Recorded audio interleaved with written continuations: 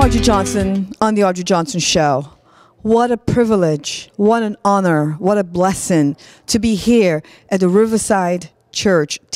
I'm almost tearing up because I just found out that Martin Luther King, we all know who he is. He spoke at this church.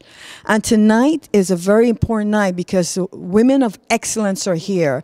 You'll be hearing from several great women like Melba Moore and many more of these women. But just to be here at this church, I feel so blessed.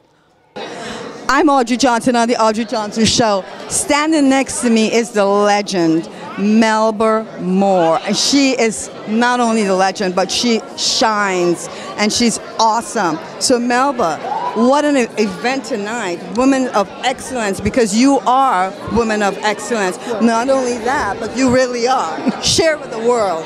Well, I thought the panel was just amazing because for me to be on a panel of really skilled lady entrepreneurs is so exciting because I've been building my life and career up from scratch, first starting out really as an artist and now being an entrepreneur. And so many of the things they were saying, they're so articulate because they've had infrastructures to work with and work from, and in major corporations that taught them the right way.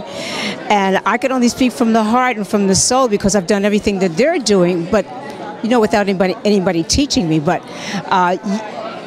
we're basically all saying that you have to study your craft, you have to be well prepared, and then you have to network with people who are skilled too, so you can move upwards. And I thought it was very exciting to see the different fields that were represented.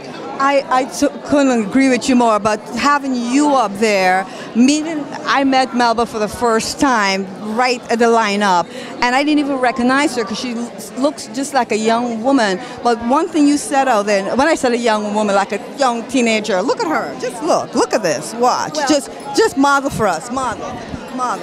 I want you to know that Betty White's not the only sexy senior. That's right, Melba is. And you said something very out there. You said one of the things. I would ask you that you might have to be a specialist in starting over.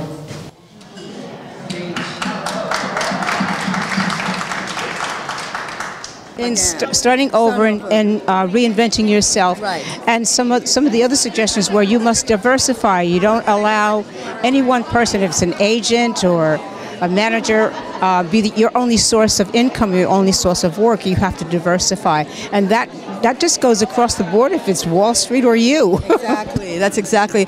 Now, Melba, our show goes globally, around the world and every community.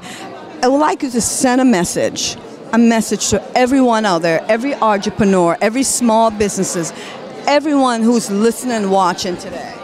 It's a new day that we're in, and because we have such communication ability, almost everybody can be a journalist or some kind of a business person because of what's available to you. You'll make mistakes, but there's no reason to sit back or say, they didn't do this, or I can't do this because they won't let me. You can do something even if it's bad. Wow. How can we get that CD you had up there? Okay, my new CD is called Love Is, and you can go on melbamore.com. Melbamore.com, and that's going to find it.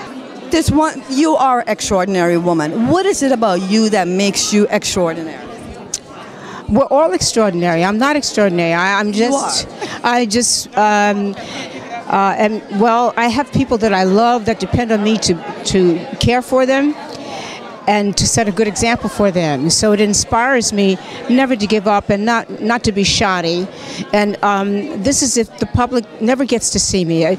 Every once in a while, if I do good with the people that depend on me and I depend on them in my personal life, he allows me to get in front of the camera too. Well, we're so happy. You've certainly blessed us. You really have.